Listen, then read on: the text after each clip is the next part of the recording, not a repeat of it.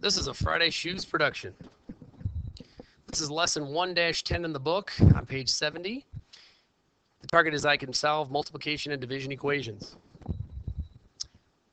Well, if you remember, not too long ago, we talked about adding and subtracting equations. And I stated that adding and subtracting are inverse operations.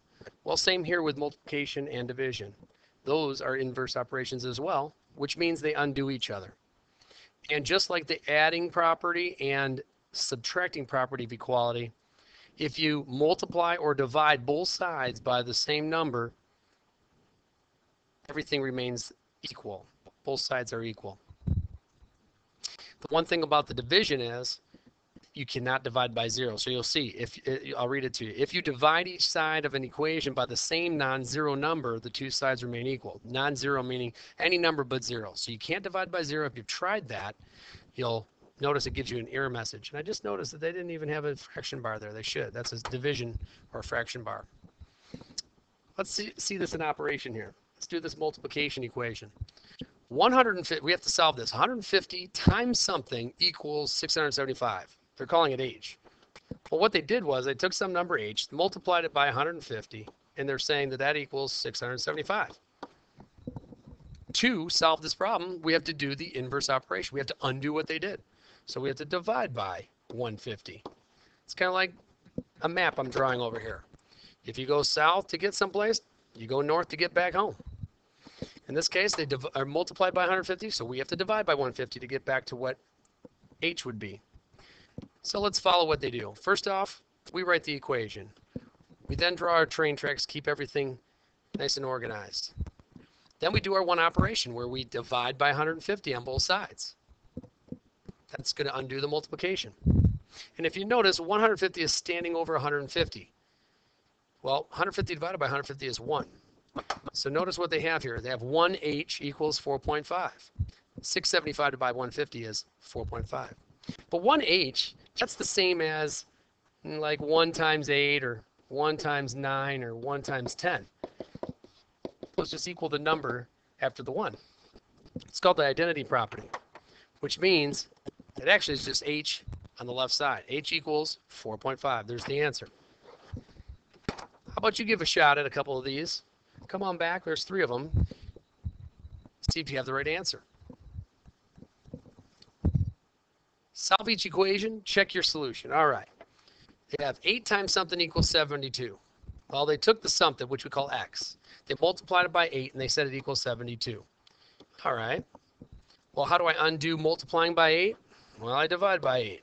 So that's what I'm going to do. After I draw my train tracks, I'm going to divide both sides by 8. The 8 over 8 cancels to 1.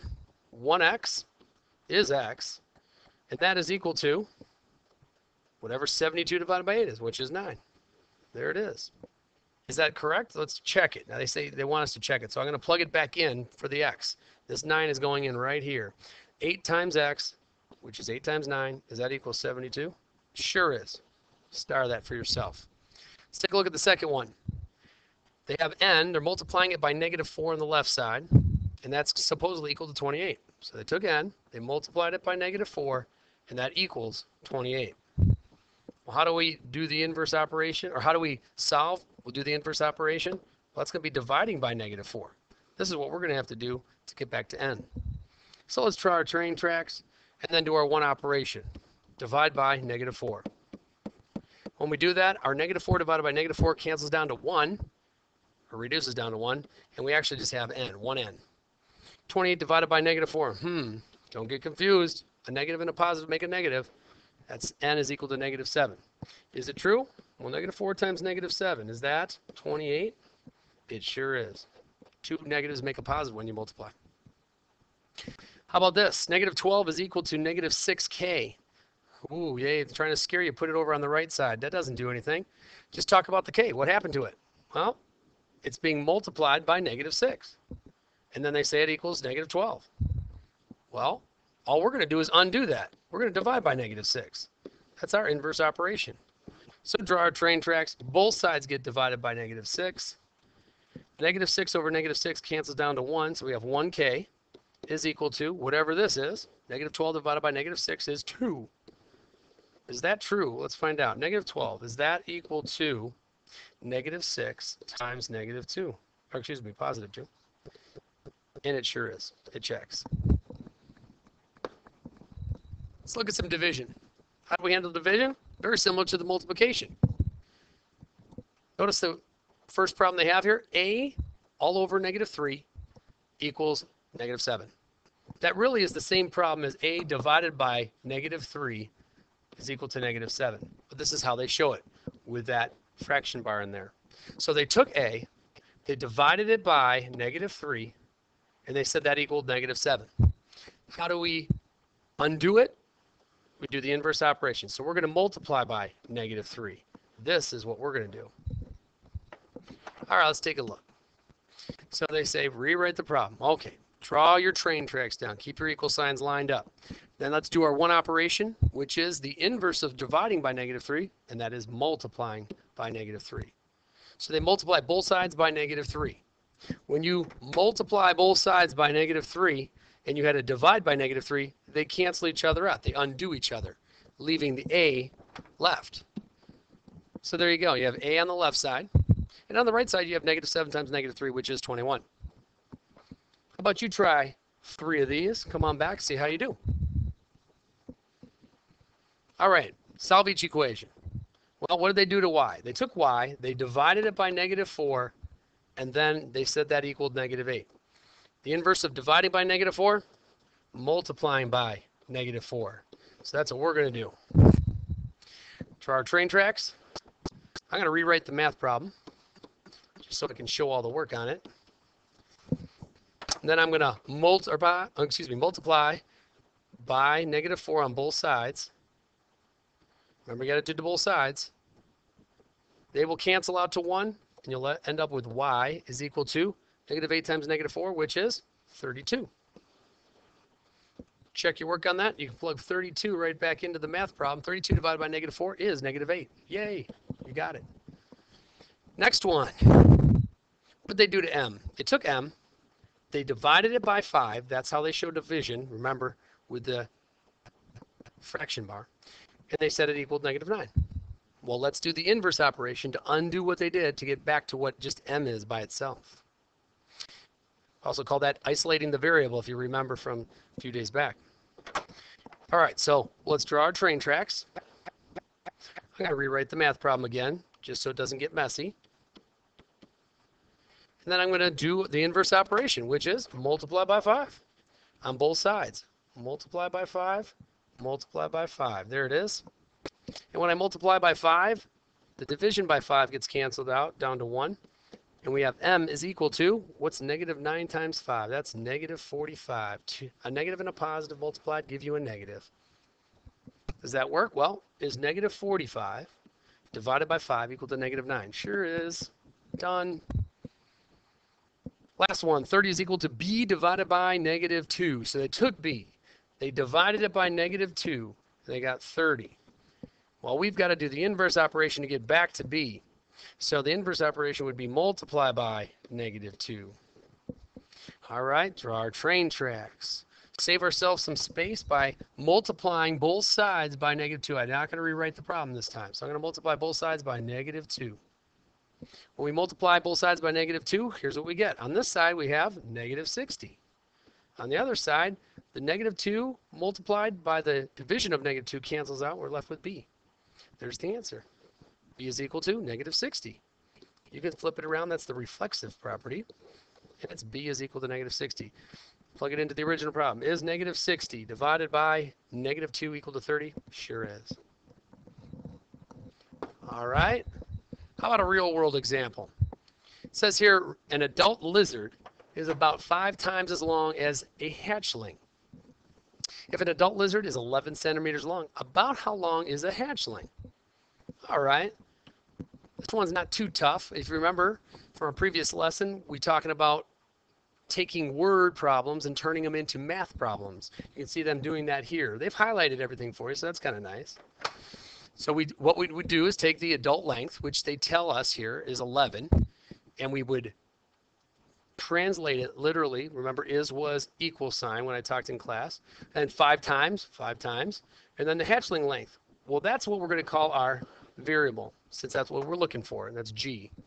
So they have 11 equals 5 times g, and then we go ahead and solve that problem. Notice how they write it as 5g right here instead of 5.g. Same thing. All right, so they actually take that problem, work it all the way through by dividing by 5, because that's the inverse operation of multiplying by 5. And they're telling you that the lizard hatchling is about 2.2 centimeters. That's what 11 divided by 5 is. But you try one on your own here. Remember, this is a skill. We talked about that in class. Remember me balancing the meter stick in my hand? Take some practice. All right. It says the recorded amount of precipitation is 1/10 the amount of fallen snow. If Redfield, New York received 13.6 inches of precipitation in 1 week, how many inches of snow fell? I like that. How many inches of snow fell? Right here, I know we're looking for how many inches of snow fell. So I'm going to just use S as inches of snow. Excuse me. I'm going to write down inches of snow. That's the thing we're looking for. I like when they have a question and we can label it quickly. Now, we also have some other information. And what I notice is, and this is, again, this is a skill. When you start to do many of these, you'll start to notice it yourself. It says the recorded amount of precipitation is 1/10. 1/10 would be 1/10, or divide by 10. You can do it that way too. 1/10 the amount of fallen snow. They then give you this information right here. See this precipitation? They tell you there's 13.6 inches of precipitation. So the red is the actual math problem. They throw a number in there, 2 numbers, so that helps you get the final answer here. So let's do that. Looking in at the red right here, I'm starting here. The precipitation, which is 13.6 inches, is, remember is, we talked about that in class, is 1/10. 1/10. Now there's several ways you can do this, and I kind of highlighted it up here. 1/10 that of the amount of the fallen snow. Now the fallen snow, do we know what that is? No. That's the inches of snow fallen right there. I should probably put fallen right here. So let's label that with our S.